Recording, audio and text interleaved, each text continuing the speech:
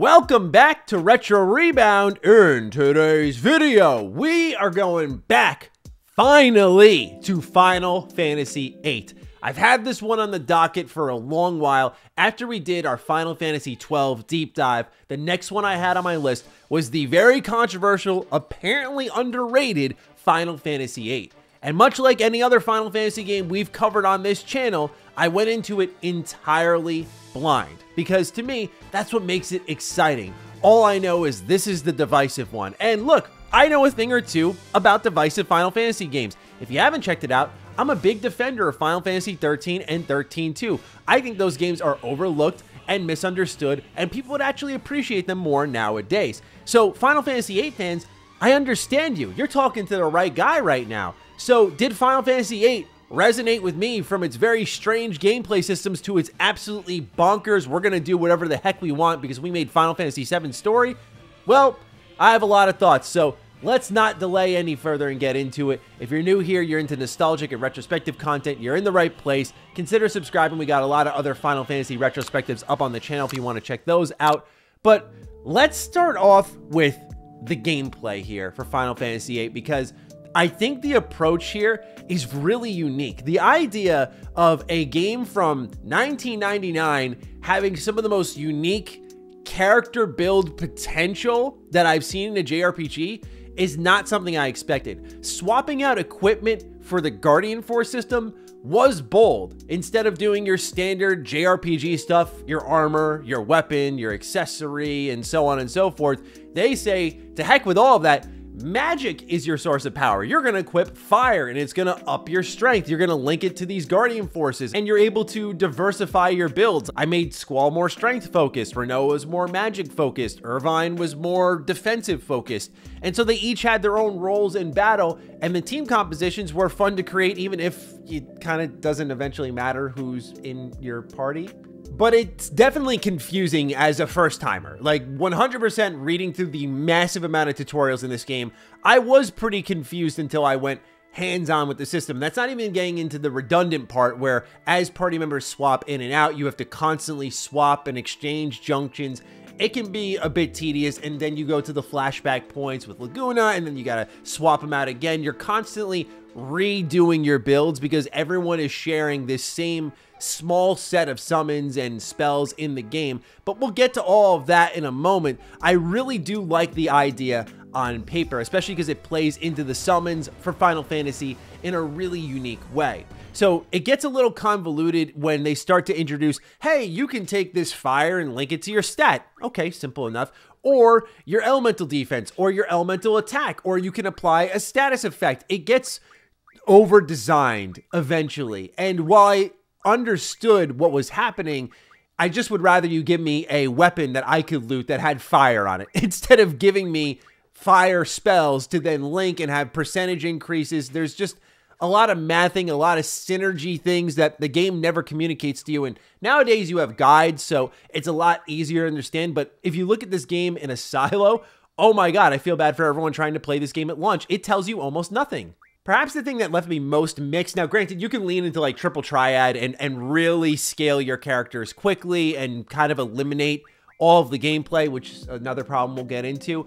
But when I look at the junction system and how a lot of the game's dungeons and bosses are designed around having just the right build, having just the right answer. Again, I know there are ways you can steamroll, but I'm looking at this from someone who's trying to play the game, not play it like a visual novel of sorts. There are often times that you will need an electric attack answer, and maybe you have the spells linked, but you don't want to use the spells because you don't want to remove your stat bonuses. And so you kind of just sit there, and that's where it feeds into the draw system. This is where the game starts to kind of lock itself in this very much stasis chamber in my eyes, because you go to enemies and you fight them. You want to draw the magic out of them, and that's the way you're going to grind. Now, in my head at first, I'm like, oh, I'm going to level up while I do this. This is great. Like, okay, cool. Especially with the remastered bells and whistles. I can turn on some of the battle hacks. I can multiply the speed of the battle. I can turn off encounters when I'm done. Great. Okay, I can get behind this. So I grind, level up, level up, level up. I just learned I made the game way more difficult for myself because the game's always scaling. So you don't want to level up and you don't want to battle, but you need to farm. It's so backwards, even if it's so unique. Like, I see all the potential in it, and I don't think that Square Enix should just fully walk away from this idea. I think they could reuse it and make it a lot better, but they just completely disable the reason for the player to fight. One of my favorite components of it, though, reminded me of Lost Odyssey, and this is one of those things that I do hope would carry over into later Final Fantasy games, which would be the skills. Finding a Guardian Force, linking with it, learning its skills, selecting what it's going to progress towards next. This is great because it reminds me of, in Lost Odyssey, you had the mortals and the immortals. And so you would link these characters with each other, and the mortals would learn skills from the immortals, and you would have these really unique builds. You can almost cross-contaminate crazy classes, and I felt a little bit of that here. But what happens is eventually you can start to make spells through items and using the abilities that are unlocked through scaling the Guardian Force. I found that out about 10 hours into the game, 15 hours into the game, where it just kind of came out of nowhere, and I went, oh, this is a good answer, but then why would I ever battle? Especially because now I'm making things way more difficult for myself, and you throw Triple Triad into the mix, the game just constantly defeats itself on a gameplay level where I love the ideas, I think the execution is just really bad. But what I don't want to overlook is the other aspect of the time capsule, which are things like the cutscenes in this game. I have such a soft spot for the cutscenes in this game. I love how they transition into these movies, but your characters are moving around while the scene's playing out behind you. They, of course, change things. Like, if you look at the character models from Final Fantasy VII, the more polygonal dudes, versus what you get here in Final Fantasy VIII, at least in the remaster where they really cleaned up the models compared to the original version, I would say that this was a major upgrade, right? Like, matching the body you see in combat, where like Cloud was fully formed, if you will. He wasn't a bunch of polygons, versus what you got in the overworld. It matched things a lot better. I mean, I think of that cutscene in the Battle of the Gardens where you're running through with Renoa and everyone's fighting in the background. That was legit awesome still to this day. It has great cinematography, which is not something I expected to be saying about Final Fantasy VIII, lest a game from the late 90s. So I think that's enough about the gameplay. I actually want to get into the complete in-box experience. It's a pretty cool one, and then we'll talk a lot about this story. And here we have a complete in-box copy of Final Fantasy VIII. You know what's so funny is when I saw Squall and I saw Cypher, I thought, oh, there they are, the Kingdom Hearts 2 characters, right? That was my only familiarity with these characters. I was surprised, like, oh, Selphie is also from Final Fantasy VIII. Like, that's the interesting part, is me starting with Kingdom Hearts when I was a really young kid and then going back to Final Fantasy all these years later. I realized what characters just went right over my head in those games. But anyway, let's read the back of the box, where it says, a member of an elite military team, Squall is forced into a conflict beyond imagination, that's definitely an understatement. To survive, he must contend with a desperate rival, a powerful sorceress, and even his own mysterious dreams. Realistic and detailed characters and backgrounds, graphics enhanced by a breathtaking musical score, an epic story based on the theme of love set in a massive world. I think like every Final Fantasy game at this point is a love story of some kind. It's like definitely the series trope in my eyes at this point with everything I've played. Continuing on, they say a new junction system allows characters to be customized with powerful magic spells drawn from enemies. Nearly an hour of stunning motion-captured CG cinema seamlessly integrated into gameplay. And as I love with these older, thicker, complete-in-box copies in the jewel case, you not only get one little manual, but you get two that we're going to go through here. So the first one is the actual game manual. The other is a mini walkthrough that I'll showcase. You can see here just the beautiful disc art with Renoa and Squall. But let's take a look at this manual here, which indeed is illustrated. You have Adia right here, front and center. A lot of cool colors, illustrations, all that stuff, but also a lot of time spent on explaining the junction system, like 10 plus pages, you'll see. So here they have a prologue. At the forefront of the rising tide of violence brought on by Galbadia's war declaration is a seed cadet named Squall Leonhart. Serious to a fault, Squall has earned himself the reputation of being a lone wolf. A chance encounter with the free-spirited Renoa Hartilli, however, turns his universe upside down. Having thrived on discipline, Squall finds Renoa's carefree attitude fascinating, yet there is no time to ponder these thoughts. for the job of dealing with the sorceress behind Galbadia's irrational hostility has fallen to Seed and Squall. In Final Fantasy VIII, the player will assume the role of Squall and Laguna to advance the story. At times, Squall is known to fall into dreamlike state. It is during these periods that he encounters Laguna. What destiny awaits these characters? At what point does the story cross between the two, and who is Laguna? None of those answers, in my opinion, are satisfying. However, I do like one thing they talked about here, which is like the serious nature, the distance, dreamlike state. And I know they're talking about when you go and experience the Laguna side of the story. However, I do like that Squall's always thinking. He's rolling around in bed. His thoughts are bouncing around. He just wants his brain to shut off. And in a lot of ways, I think Squall and much of this world could probably relate. But let's continue on. They have the main characters here, Squall and Laguna.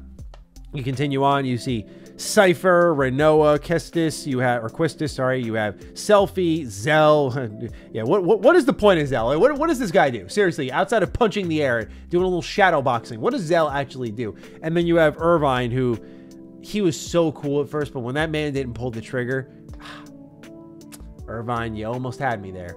On the next page here, we have vehicles on the world map. We have modifying weapons, receiving a salary. One of the weird parts of the game is like, as you make certain choices, your seed rank will either go up or down. And that's how you get money. You don't get money from beating up enemies and random encounters. You get it from selling stuff, and you get it from your salary, which I thought was kind of cool, actually. But when you want to buy stuff and you can't control your own fate because you need money, yeah, that kind of stinks. But let's continue on. We have the menu screen breakdown here, everything you're going to be seeing in the game, from the characters' names to the level to the hit points, and they continue on with more and more of that. Now it's onto the battle screen, where they break down all that you're going to see within the windows themselves.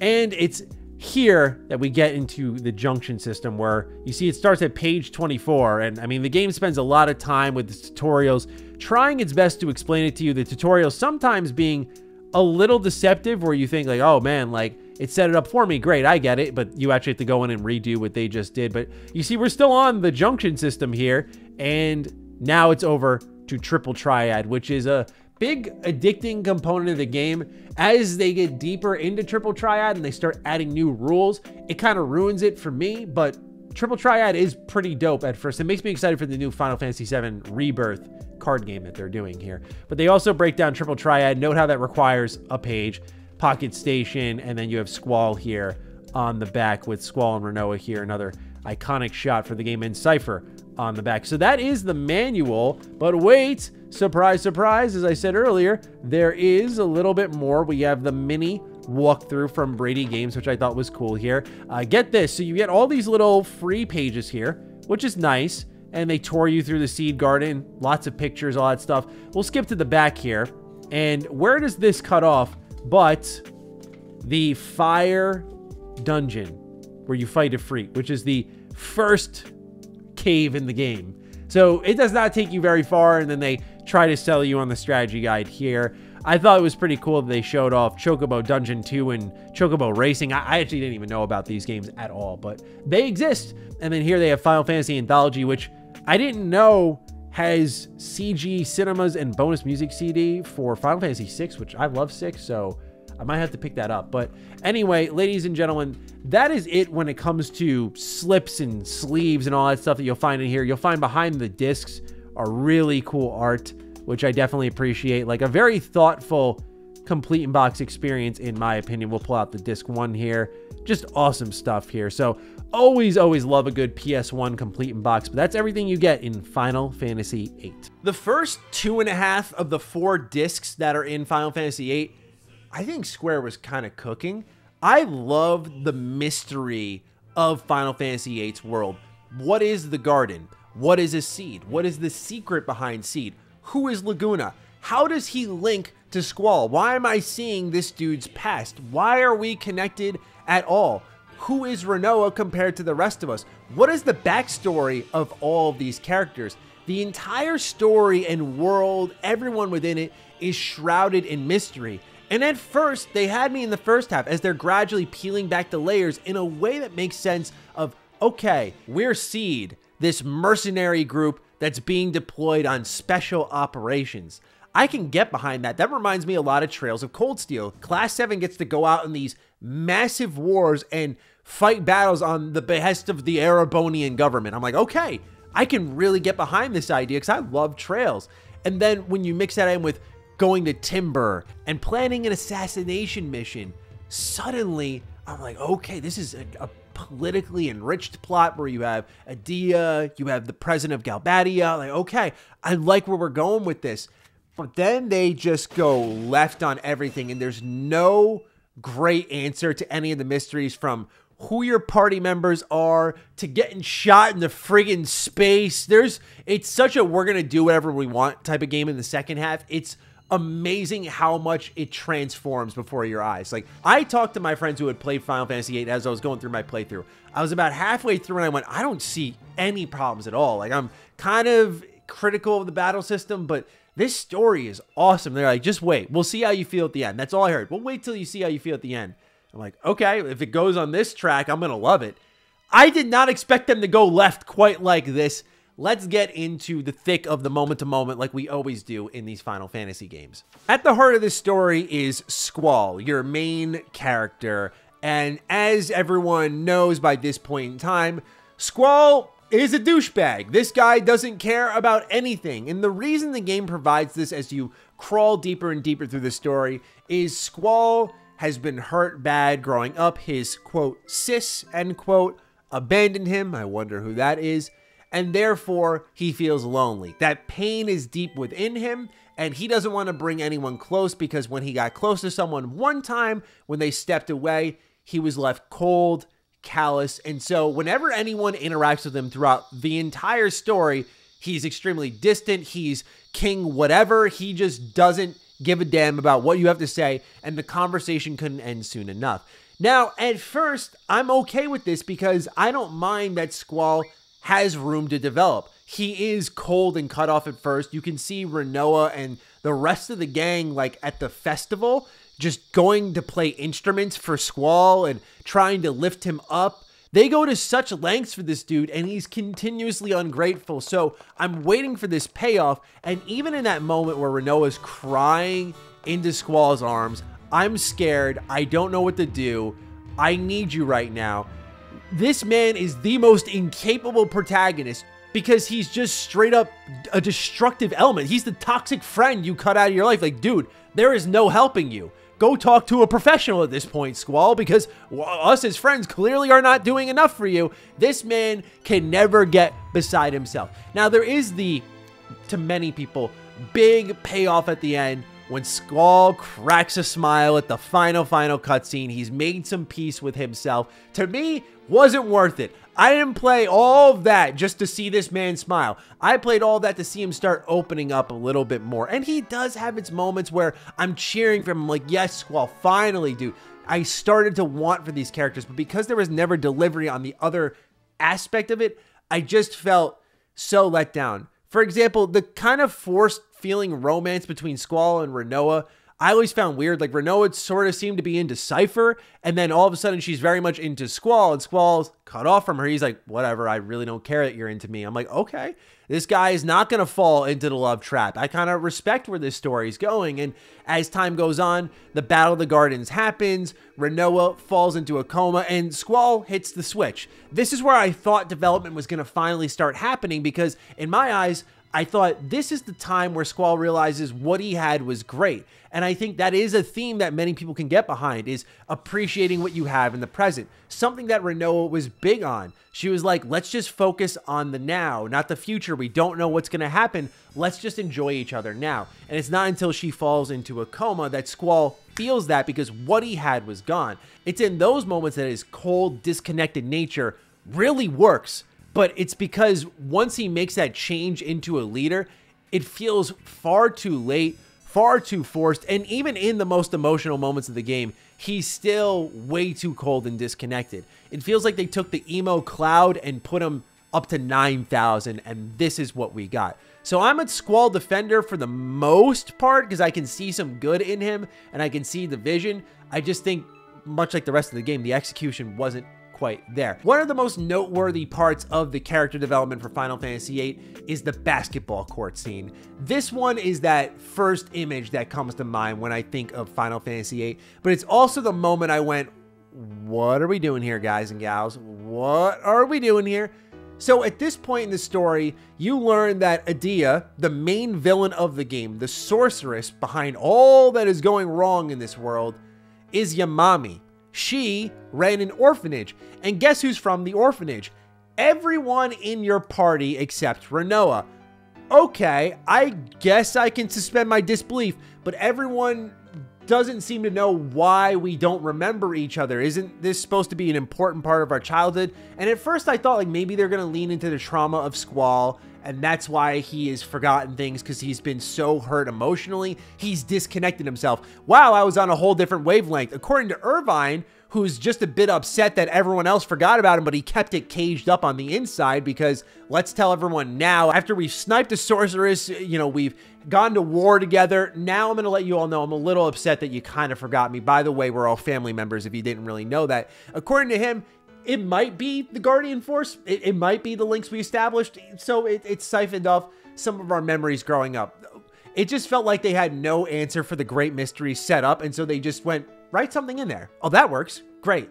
So it's a great moment in the way the picture is set up where they're all hanging out in the basketball court, but it hurts so bad watching them try to string together mind-blowing revelations when they don't feel foreshadowed really at all. And what makes it the more topsy-turvy experience is the music is authentically good. When I met Renoa and I heard that theme hit on that train, I went, oh my God, that's one of my favorite tracks in all of Final Fantasy.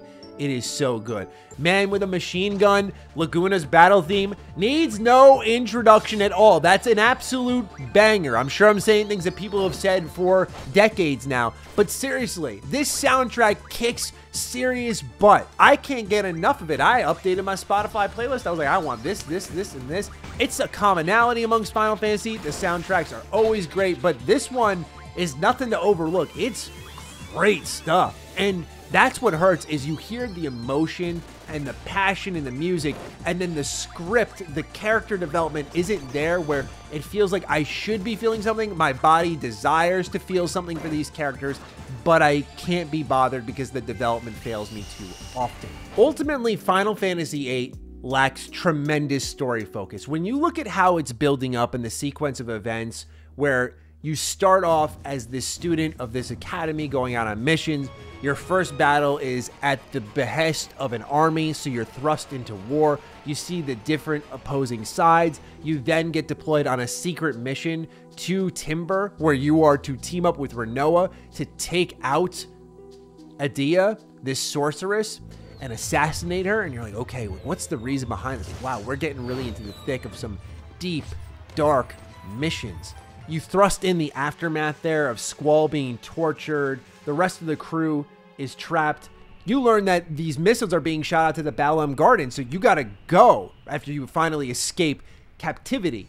And so the team splits off into two, one to the garden, one to the missile base. The missile base has incredible music as you make tactical decisions on the fly that can impact your seed rank. And then eventually that place blows up. There's this moment of, oh my God, did I just lose half my squad? Meanwhile, it's complete chaos at the Balam Garden. And there's pandemonium within as you're seeing people decide whether they're a part of the Garden Master's plans or Headmaster Cid's plans.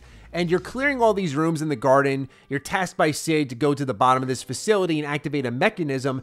And it's there you discover that Norg is the head of the academy. It's like right there, it's the first going left moment of, what?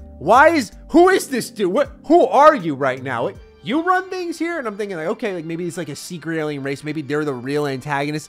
And then you talk to Cid and he's like, yeah, man, we hit it off. He bankrolled the whole operation. I'm like, this was just a business conversation that you guys had. That was it. What kind of revelation is that? Later on down the story is when you learn about the orphanage scene. I was telling you about how Sorceress Edea was the matron of this orphanage and how she was actually being mind controlled by Ultimecia, a sorceress from the future who has the goal of capturing Alone, who is this little girl from this vision that you're seeing with Laguna. So you head to Great Salt Lake, where Edea is now a party member, and I thought this is a cool full circle moment. And then you find this hole in the sky that you crawl into, and suddenly you're in Esther, this futuristic city. I'm like, what is happening right now? Okay, you know what? This place artistically looks cool. A futuristic society.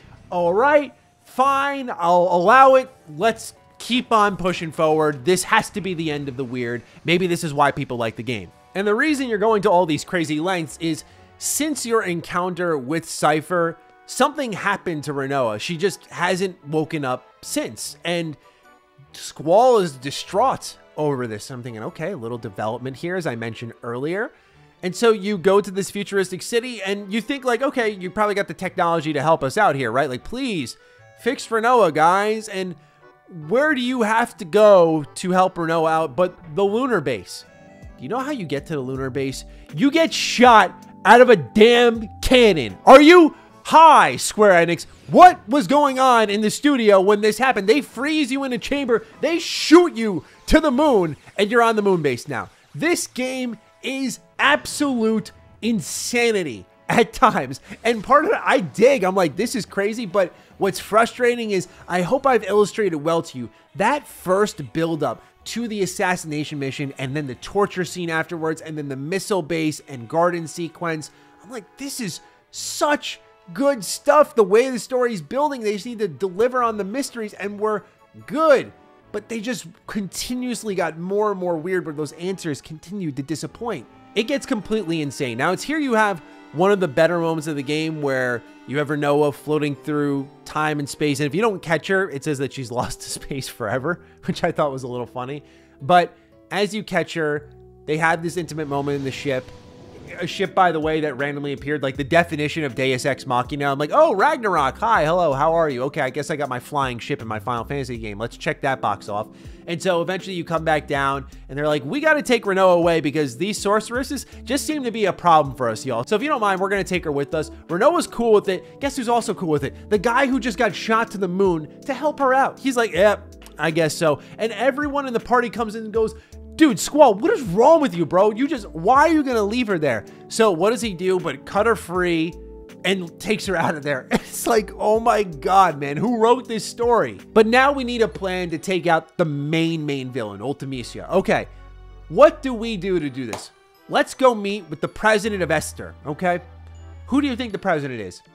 It's Laguna. I'm like, what the hell? I thought this dude was like my dad. Maybe he kind of is. There are points in the game that insinuate that he may kind of be related. I thought maybe he was Squall in another timeline, Squall in another dimension, so on and so forth. With this whole time compression thing ongoing, I'm thinking maybe there is this more direct connection. This dude's the president of Esther. I'm like, were you guys just low on assets and you had to throw some able body in there, and so you chose the guy you were linked to through the past, throughout seeing all his events in these visions?